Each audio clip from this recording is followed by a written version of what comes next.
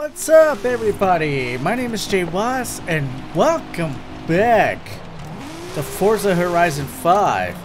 Now, if you remember, if you saw the last Forza Horizon video, we took Formula Drift cars and made them rally cars to see if they would do any good. And the two that we did test did amazing as rally cars. Jesus Christ, it makes it up to two. They blew me away, and they won the race so far ahead of the competition. It was mind-blowing how well they did.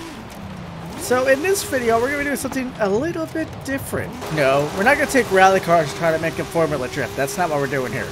We're going to be taking, as much as I want to do that, but we're going to be taking it's extreme off-road vehicles and try to drift them. See how well they do. I'm very curious about that. It's something I did in one of my videos on my old channel, but I only tested one vehicle. It was just because I wanted a super wheel spin. Now, I actually haven't compiled a list yet, so I'm going to be trying out just maybe 3 or 4 for this video and seeing how well they do. Now, the cars we'll be using in this category are in the following: off-road pickups and 4x4s, sport utility heroes, trucks, unlimited buggies and unlimited off-road, UTVs and vans, and utility. We're going to be using anything in these categories just because they would usually be used for off-roading. Not just because I haven't messed with the Titan Warrior concept. This could be the first one I try. It's a big truck, weighs 7,300 pounds, and only has 310 horsepower. How is that? How are you going to put that small amount of number into a 7,000 pound truck?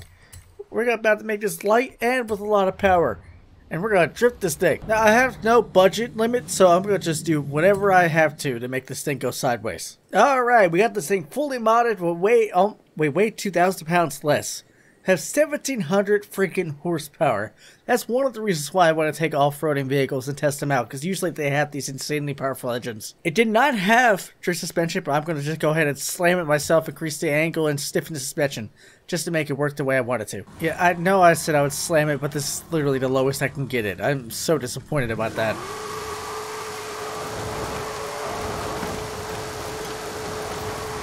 I don't think I'll have any problems drifting, though. I don't know which drift I'm going to use this time. Alright, let's try this one out. We're going to be trying to beat maybe the top score or simply beat 70,000. My top score on this is 125,796. I did that with the Starion ESI-R. That thing was a beast when I made a drift build out of it. So apparently somebody beat my score with a hood of car. Bastard. Okay, I paused the game because I smell what smells like electrical burning. Thought it was my laptop, so I went to my laptop and started sniffing, which is just a weird thing to be doing if someone were to walk in on you. But I don't smell it coming from my laptop. I'm confused on where that might be coming from. So if this room catches on fire, I don't think you guys will be seeing this video. Oh god, it's gonna sound so wrong, but it's too damn big. I spun out. It's not going well. This is so bad. Oh, I spun out again. Okay, I somewhat gotta figure it out now. Now, we're actually gonna be doing 2 attempts. While we did definitely beat the high score, I did want to do a 2 attempt thing now so I can get the track figured out. And I can give it another go, but only 2 attempts. I can't go any further. Oh, that's hilarious. I somehow did better on my first attempt and I kept spinning out. Alright, highest score is the winner for that, but it doesn't matter. I guess it does matter. I should probably run that down. Alright, so we've proven the Warrior concept is not too bad. I'm going to say 112,000 is probably an average score in that drift zone, because the highest points that you need to even get 3 stars is 70,000. Alright, well the next one I'm going to try is the F50 SVT Raptor from 2011. Now, I don't remember if I told the story. I think I have.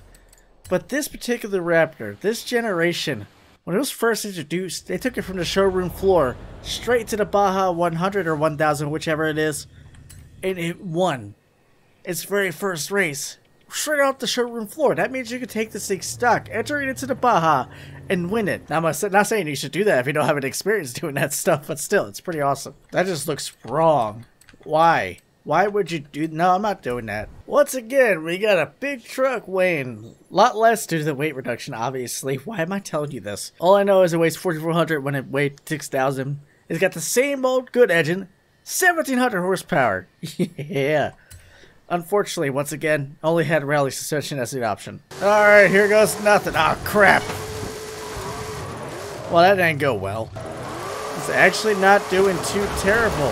It's really not doing that bad. I say that as I spin out. Alright, 102,000 is the first attempt. But it's a lot more controllable than the Titan, I'll say that much. 110,000. Just 2,000 points shy from beating the Titan.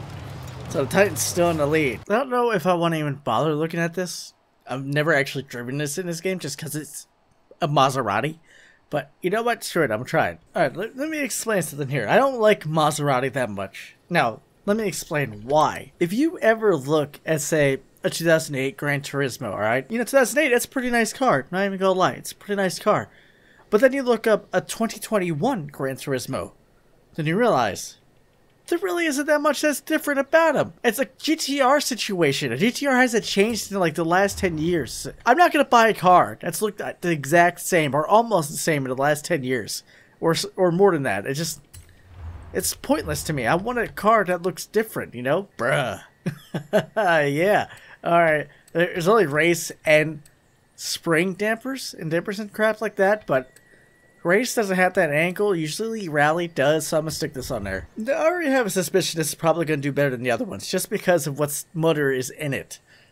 And also the fact that it weighs just that much less. 1200 horsepower. Good old classic drift motor that we used in my first beginner drift car video. I chose this because, you know what? Just like that logo on that side, a Maserati is just a status. That's all it is.